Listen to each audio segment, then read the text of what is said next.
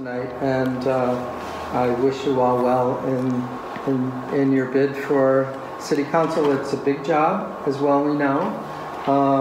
Many of us in the room have thought about running ourselves many times, and because the work needs to be done, that is the most important work. And I would like to hear from each of you. I appreciated your biographical information that you gave. I'd like to hear from each of you. Monica, you made mention of it, but I'd like to hear about your employment, what your employment is, where you work, and what your role there is.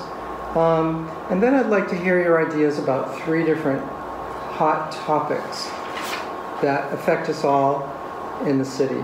And the first is the approval of the Fane Tower in the Jewelry District. The second is the takeover of the Department of Education by the state. And the third is the recent real estate tax bills that came out that seem to be affecting people very differently in different areas of the city.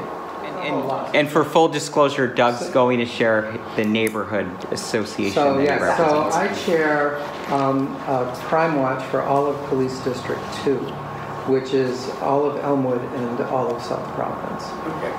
Great. So we're going to start with Pedro. We're going to try 2 minutes. If we clearly are missing, if you try and take the questions in order, then if we have to loop back, we can, you know, everybody being sort of in the same spot. Go. We just speed it up a little bit. My line of work for over 25 years, I've been doing real estate investment. I acquire real estate, I develop that, and I make it affordable to the people with low income. My average tenant stays at my house for over 10 years. Most of the time, 90% of the time they move, it's because I help them buy their own home. So I teach them how to do it. It's very rewarding. There's a housing crisis. I'm glad to be able to bring some comfort to some family, but I cannot do it for everyone. So we need more people like myself, and we need the city to start to invest more in affordable housing. In regards to the Fane Tower, when I ran last year, I was against it. There was not full disclosure, there was no transparency. We didn't really know what kind of a deal was being made. Now, economic development is great. It'll bring a lot of jobs for years and years, yes, and it'll bring a lot more tenants to the city of Providence, more people paying taxes. But let's look at the hidden detail. Let's look at the fine print. Talk about TSA, Tax Stabilization Agreement. We don't fully know what they're giving the Fane Tower owners. We don't know if it's going to be a 20-year deal and then automatic renewal after 20 years. We just don't have the information. Now, I like to see some of the TSA go to small businesses. That can spur economic development, and that can bring more a higher wage. The small business will be able to pay a better wage to the employees if we can do something with taxes. In regards to the education, well, you know, we're desperate. There is an education crisis. I have a 14-year-old right now that attends a public school. So anything that brings hope, that we feel that can be better, we welcome that. But let's look at the details again. We're tired of being played with. The tax bill, we need a better tax system. It's not equitable, it's not fair, it's not progressive. We need to work on it. Thank you. That was amazing. That was a little fast, but you know. Okay, so what do? Is that the time? I work on Elms Avenue. I'm in the scrap business. Okay, I own a construction company called Coventry Forms. I had one called Providence Concrete Forms. I find the construction business in the last 5 years to be very dangerous, okay? Between workman's comp and insurance, just looking for a lot of trouble, okay? I like the scrap business, okay? Allen's Avenue is the dirtiest street in Providence, okay? We've got scrap yards that aren't supposed to be there, scrap yards that are there. I often said to people when the state took that bond over and took some of that land, that land should have been put aside for a truck stop or an information center or something like that. It would have been perfect, okay? But that's not me. So that's what I do for a living. I actually broke my shoulder 6 weeks ago. I haven't worked for 6 weeks, and I won't be working for another 4 weeks at least. Okay? Now, when it comes to Fane Tower, as far as I'm concerned, if they wanted to build 3 of them and they wanted to build them all the way to the moon, God bless them. Okay, I find what the problem at Fane Tower is right now is two things. First of all, everybody wants money. Okay, to grease my palms to make this project work. I've been in the building, okay? Everything works fine when you give a campaign contribution.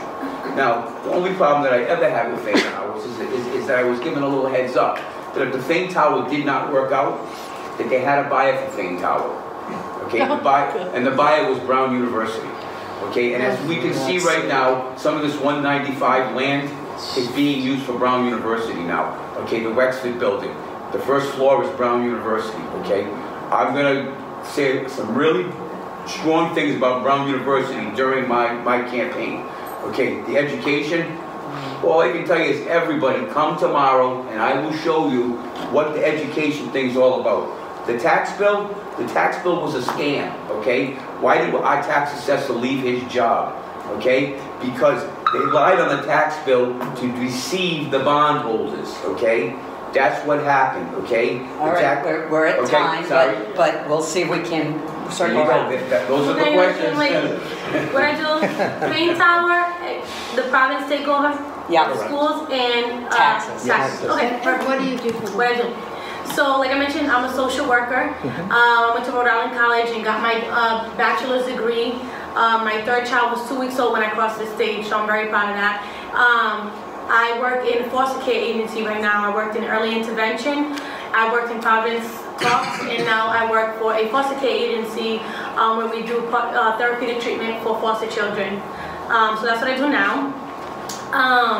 So Fane Tower, you know, I'm all about building, but I want to build good things, and I want to build things that are going to fit into what we want, how we want our city to grow. Not just somebody coming out and saying, oh, I want to put this thing here, and then, you know, getting our tax money to build it. We need to put that money and that tax rates into our school systems, into all these other things, and we can't afford to keep giving money out to these businesses and to these developers who are coming out of nowhere. They say, you know, we have the TSA things in place, and it's like, well, no, those have to go into our schools. We need that money. And so, but I am about building, and I want to build good things, and I want the jobs to be for people who live in Providence, not just a handful of people. I want a lot of that. Those workers, whether it's iron workers, whether it's carpenters, electricians, to actually come from Providence, and I want somebody to hold.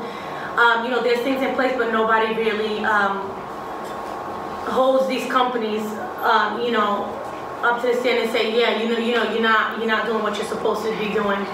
The school takeover, we have to know a lot of information, because right now all we know there's some takeover and some lady from somewhere came, and we don't know all the details, and I want to find out those details, and I want my constituents to be in that process of what's that going to look like.